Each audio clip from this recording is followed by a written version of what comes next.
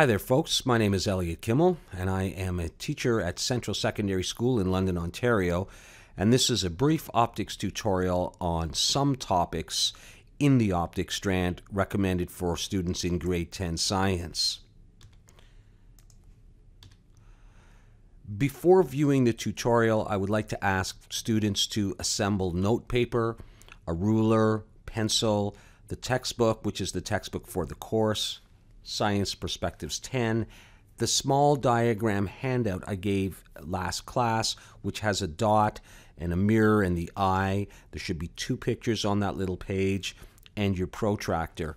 And the idea would be, while you're viewing the video tutorial, to be working along, drawing some diagrams that I indicate, taking some notes. And if there's a teacher supervising you while you watch this, if you're in class perhaps, if that teacher could pause the video frequently and allow you enough time to draw the various things or take notes, you'll have to do that throughout the video. So there are 3 parts to this. The first part is called locating an image in a plane mirror, and we already did some of this in class. There's a picture in your textbook. It's figure 8 on page 491 in Science Perspectives 10. And what you can see here is there is a pen right here, and this structure represents the mirror. So there's a mirror right here. That's an M for mirror. And this is the object, and we want to be able to figure out where the image is. Now this, of course, is a plane mirror, right? So the way that this works is you draw lines using your ruler exactly perpendicular to the mirror, and you measure the distance of this line, and this is a solid line, and then you use dashed or dotted lines behind the mirror, and that is where you would form, this top part of the image. If the top part of the object is used to draw the line, the top part of the image would be here. And basically what you do is you choose a number of points. You decide where you want them to be, and you draw the solid lines from there. So recall from class, what we did is we just had something like an arrow here. All right, and you drew a solid line from the arrow head and the arrow tail, and then you dotted it behind the same distance as it was in front. Well, here you're drawing a pen instead, and in this example they use 4 lines. You don't have to use that many. You could use 3 or whatever. What I would like you to do is to take a few moments, and you're going to draw a diagram of a pen. I realize your pen may look a little bit different in your notes than this one. That's okay. Whatever you draw as an object, you're going to draw as an image. So you go ahead and you draw a pen on any angle. All right, don't have it straight out. That's a little bit too easy. Draw it on a bit of an angle with respect to a plane mirror. So use your ruler to draw this. And then go ahead and measure and draw the solid and the dotted lines so that you can draw the image. And don't forget to label the object and label the image. All right. Once you've done that, you can go ahead and give the SALT characteristics for the image: the size, the attitude, the location, and the type. So I'd ask you to pause the video here, go ahead and do this, take about 5 minutes or whatever, and make your drawing, and then come back to the video. All right, well, if you were successful at that, and I hope that you were, we're going to move on to part 2. This is going to be a little bit more complicated, so go ahead and get the little piece of paper that I gave you in class the other day, and if you've got your textbook there as well, we're going to look at how the eye sees an image.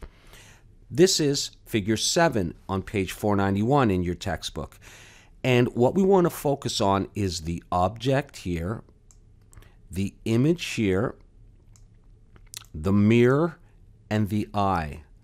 All right, so what you will have on your diagram is a dot for the object, the mirror, and just an eye without the eyebrow and the rest of the stuff. You don't have the image. So here is what you're going to do. You're going to follow these steps. Choose one of the diagrams. You've got 2. Choose one of them, all right, using your small handout, and you're going to do this. All right. You're going to use your ruler, and you're going to draw a solid line from the object, which is the dot, to the mirror, and you're going to measure that line, right? So you've got the mirror there. You're going to go from the object perpendicular to the mirror and hit the mirror. So this is going to be a solid line right here. and you're going to measure that distance. Now, what I want to suggest that you do for step 2, and by the way, these numbers correspond to the steps. So it's going to take you a bit of time to do each of these. So we'll do this, pause the video before you go on to the next page. So do step 1 and 2. In step 2, instead of drawing a solid line, I think it would be better if you draw a dashed line back here. So you're going to draw a dashed line of equal length to this solid line in front of the mirror. This dashed line is going to be an equal length. And let's say if this is 2 centimeters, this is 2 centimeters, and then you're going to draw the image, which is essentially what the object looks like, but the same distance behind the mirror. So go ahead and do that right now, and then progress to the next page. All right, we're on the next page now. You've done step 1 and step 2. We are getting ready to do step 3. Now let me explain step 3, and then I'll read it out to you, because this might be a little bit confusing. It's not that hard once you've done it. You're going to go from the image, and you're going to lay your ruler down on the page, and you should be able to reach from where the image is to the top of the eye. Now you're going to choose the position where the top is. I mean, it's not going to be exact, but lay your ruler down and have it sort of form a line that would go from the image through the mirror right to the top of the eye. And then what you do is this. Use your ruler to draw a dotted line. So you see these are dotted already, so go ahead and do that towards the top of the eye. So you got your ruler down and you start drawing a line towards the top of the eye, but once you hit the mirror, continue that line, but switch to a solid line, and you go down towards the top of the eye. You're going to do the same thing from the image, like right from the center of the image, towards the bottom of the eye. So you lay your ruler down, you do a dotted line, it's going to hit the mirror, and then when it does, switch it to a solid line to go towards the bottom of the eye.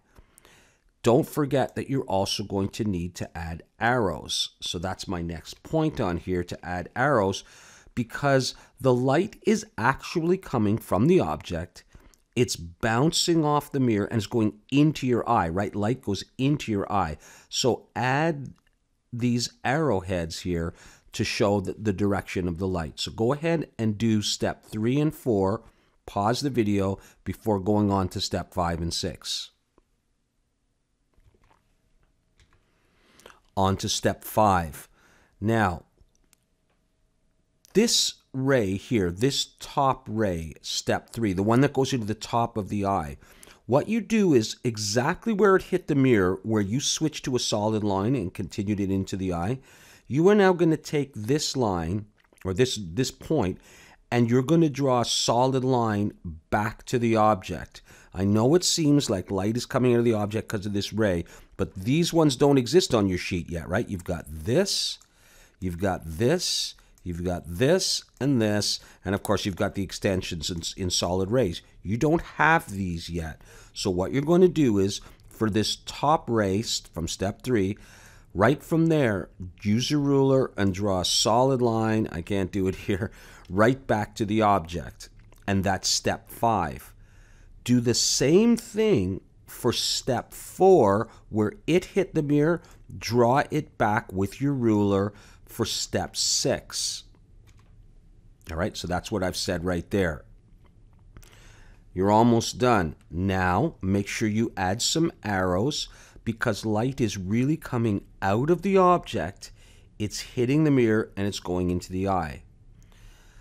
This complex drawing shows how light comes from an object. Let's imagine this is a candle. All right? The light of a candle, if you are looking in a mirror, you can look and see that candle over there, right? But of course, the light doesn't come out of your eye. The light comes out of the candle, and what it really does is the light rays come and they bounce off of the mirror. Remember, the angle of incidence, which would be right here, and the angle of reflection would be the same. The light will bounce off the mirror into your eye, but it looks like the image is right back here, right? So you look sort of straight into the mirror and it looks like the image is back there. It will be an equal distance behind the mirror. Because these are dotted rays, this is actually a virtual image, but we'll talk more about that later. All right, so you follow the steps and you can do this. Now what I want you to do is to perform the exact same steps on the second diagram. Pause the video, go on and try the second diagram and see if you can get it to work following those exact same steps. Solid lines, dotted lines, the correct measurements, all right, the arrowheads, etc. The final part for this video is making something called a retroreflector, or using the concepts of a retroreflector, and we're going to deal with this in later lessons. This is where the information comes from your textbook on page 486. This is called a retroreflector. You may not be able to see it very well. The instructions are given in the textbook. So I want you to perform the activity. You've all got your textbook, all right? You could be working with a partner. I don't mind that and discussing it, but each person is going to do this in your notebook. So you'll need some note paper to draw on, a pencil, a ruler, and a protractor. And essentially what you're going to be doing, as it says here in step 1, is you're going to be drawing 2 mirrors. So you're just going to draw a line with a ruler, nice and straight, and another one to form sort of an L-shaped structure. They're meeting at a right angle, somewhere near the center of your paper, all right? And then you're going to use a ruler to draw a ray that strikes one of the mirrors. So I've drawn sort of an incident ray. It's going to come in and it's going to strike the mirror. I've drawn an arrowhead. Now, of course, there would be a normal line there. You would need to do that. And essentially, you're going to use the laws of reflection to determine the angle of incidence. So this angle is the angle of incidence.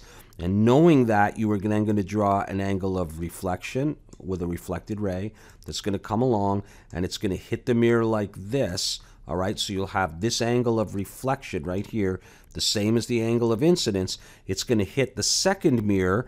And of course, you're then going to have to draw a normal there, and then it's going to bounce off like that, something like that, so that the angle of incidence here, all right, and remember, this was the reflected ray, but because it's hitting another mirror, it starts to act as an incident ray for the second mirror. So that will be an angle of incidence, and then your final reflected ray will have an angle of reflection that's the same, and this is called a retroreflector, which has light bouncing around and bouncing around. So we'll talk more about that later. So I want you to draw one of those in your own notes, okay? So take care.